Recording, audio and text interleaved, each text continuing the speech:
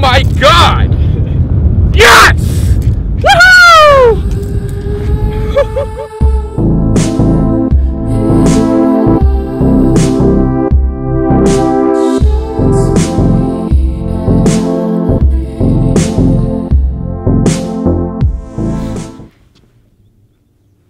It is 6:33 in the morning. I got about 2 hours of sleep last night. Let's go catch some smallmouth. Okay guys, we're out here out in northern Michigan and we just caught two decent fish. I caught a big one, but the camera wasn't rolling. I don't know. We had a little problems with the camera in the beginning, but now we're gonna be rolling. Me and Chris are out here throwing drop shots and Senkos, and these fish are on beds or cruising around beds. We're releasing them right away, so they're going right back on the bed. And it's pretty cool. We're going to drop some GoPros hopefully on these fish while they're on the beds, put some chesties on, and get some awesome footage. So hopefully it all works out. You're not going to want to miss this. Two awesome fish right there. What'd you get yours on? Pink Senko. I caught mine on the drop shot. Keep on fishing. Put it right on the edge of the bed. Don't be bashful. You get me close to the bed. You get me over there. This thing recording.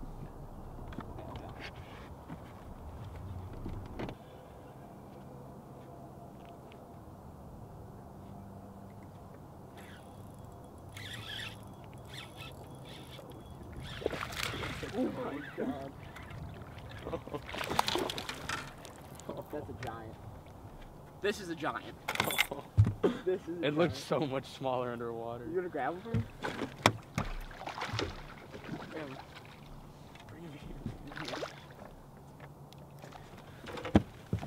That's a freaking stud. Oh my God, that's like a 21 inch fish, I bet. Get the bump board out on that one. It's in there. That one just ate that little drop shot on the bed. He thinks it's a male. I don't know. That's a pretty big male if that's a male. That's a male. Think that's a male? I need to... Okay, there we go. Awesome fish. Let's see how big he is. It's a 20 inch fish. Yeah, it's a 20 incher. 20 inch male.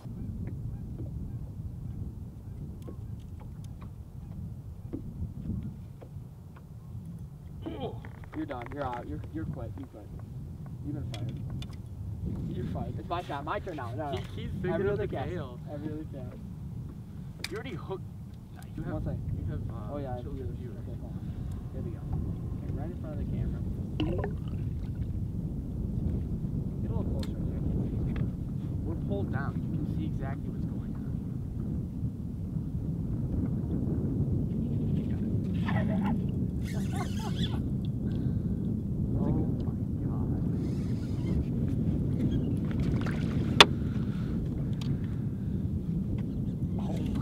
Another like 20. Oh, he's got hooked. He just ate it that much? Yeah, he's got hooked. Oh. Another awesome smallmouth, probably about 4 pounds. Just ate the drop shot. I actually lost this fish and then rehooked them. That's how aggressive they are today. Where's the pliers? We're gonna need the pliers on this one. They just got on the beds. They're super aggressive. They're super aggressive. But this is a prime example of why catch and release is so important, because these smallmouth, I mean, he already hooked it before. These smallmouth are so, what's the word? Vulnerable this time of year. Huh? Hey guys, welcome back. Me and Chris, we're both throwing the same setup right now because we've kind of keyed in on the drop shot, and they've been hitting it first cast every time with this little pink worm. And smallmouth hate pink. As you may not know, or you may know, they do hate pink a lot. They just, what is it? Is there a scientifically? I don't know what it is. Smallmouth are just very curious fish, and sometimes if you go super unnatural, they just attack it. They're very territorial. We're both throwing these. I'm throwing on a 7.2 foot rod. He's throwing on a 7 foot rod. And we're throwing braid to fluorocarbon so you can really feel those fish. And they're on beds, and we're having a blast out here. Let's see if I can catch this one.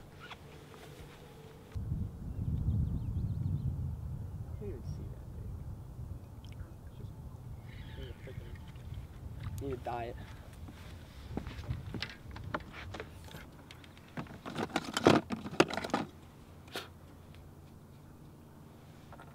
This is key.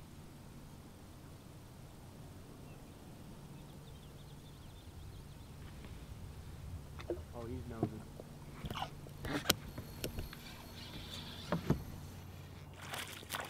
You didn't want to use a pig shaky head.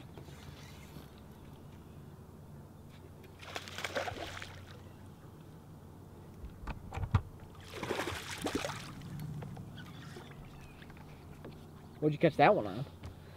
Pink shaky head.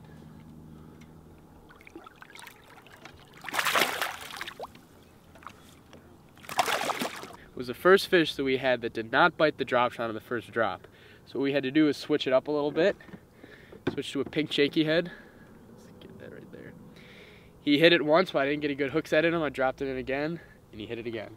Bed fishing a lot of times just finding the right bait that's gonna annoy them. Okay, we just had an awesome morning out there on the lake. We're at the campsite. It is, what is it, 11 o'clock, 11:30? 11:30.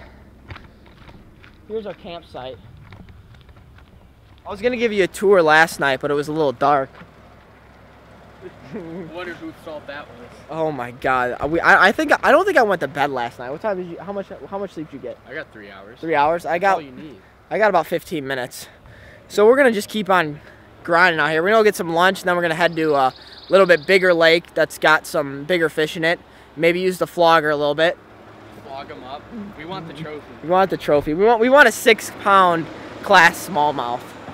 We'll see how this goes. Chris is backing me up into the water, and the water is crystal clear. There we go. The water is crystal clear. We got a scale. This time we had some awesome bed footage from this morning. Hopefully they're going to be on beds here. There's no way that water temperature is right. Okay, that lake was not a success. The wind blew us off. All the good spots were just pretty much unfishable, 4 to 5 footers out there. On to the next one. Got one hook. All right, I'm landing it.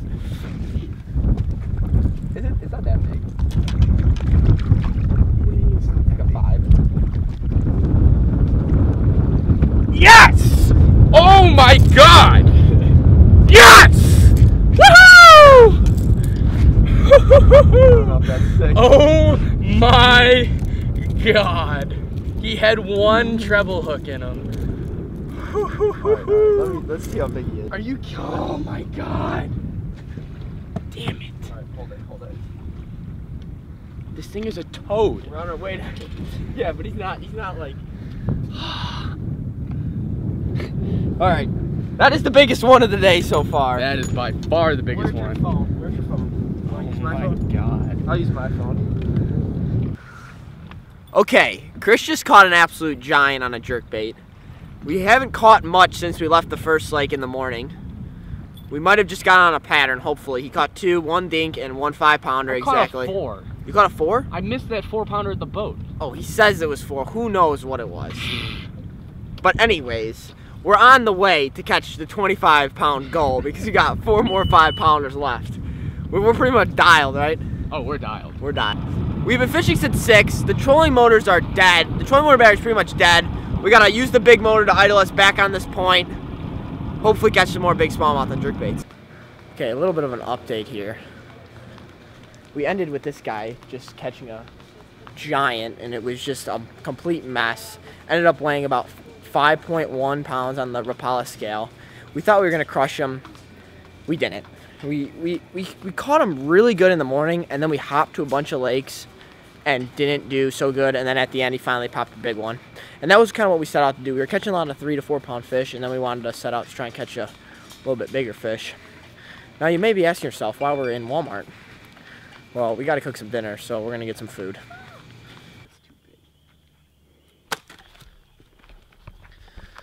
All right, we made it back from Walmart. We are starving. We had burgers for lunch. That was all we've eaten all day. Now it's time. Got a little grill. Gonna throw some steaks on we bought at Walmart, and hopefully they're gonna taste good. What do you think? I sure hope so. Are we even gonna be able to start this? Yo, we need some lighter fluid. No, we don't. Yeah, the lighting is gonna be trash, but we're ending the day on steaks, potatoes, and asparagus, and some Michigan smallmouth.